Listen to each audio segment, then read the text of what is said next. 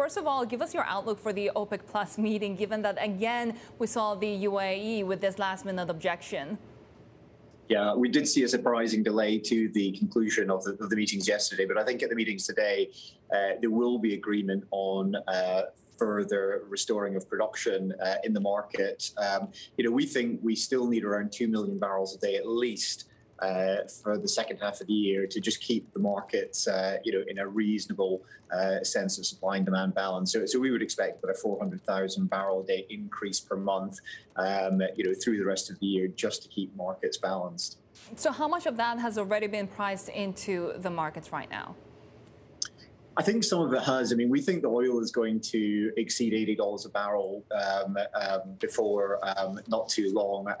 Whether or not we're going to see prices really move forward to triple digits, which some are looking for, I think remains more of a moot point. I think there's still uncertainty around how the COVID-D variant is going to impact demand, particularly in Western economies, as we go into the second half of the year. And then as we move into 2022 and you see the end of the OPEC agreement, that's going to put a lot more oil into the market, next year, which I think, will start to cap some of the price gains that we've seen.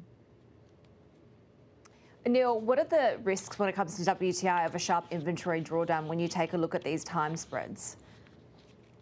Yeah, look, I think that, when it comes to WTI, I mean, obviously, we're looking at a market where, we've seen very large, inventory draws, over the last, 6 to 8 months, something like 300 million barrels has come out of OECD inventories.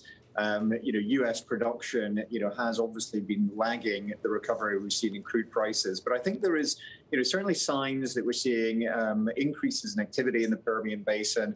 The rig count has been rising. And I do think you'll see, rising levels of crude production as we get into the end of this year. And certainly as we get into 2022, as prices remain at these levels. So I think the discount between TI and Brent will probably start to increase towards the second half of the year. But there's no doubt those strong inventory gains have been really the driver behind the tightening spreads.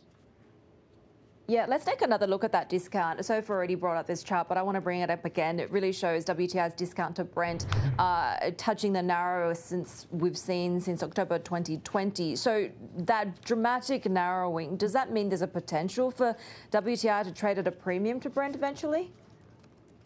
I doubt it. I mean, I think that, we could see TI trading, close, or maybe at a small premium maybe over the next couple of months. Remember, we're entering the peak demand season, in the US. We're in driving season in the US over the next couple of months where, gasoline demand is going to reach peak levels. So potentially we could see, TI, exceed Brent, but I don't think it's really sustainable, given the fact that we are going to see, a significant increase, I think, in certainly U.S. volumes, towards the back half of the year, and as demand starts to cool as we get into the autumn. Neil, we also heard that India's gasoline consumption has rebounded to 90% of pre-pandemic levels. What can we expect in terms of consumption coming from Asia? Yeah, I mean, I think, we've seen China, is back above, pre-pandemic levels. India's reaching, close to pre-pandemic levels. I still don't think we're going to see a normalization of full travel flow until the middle of next year.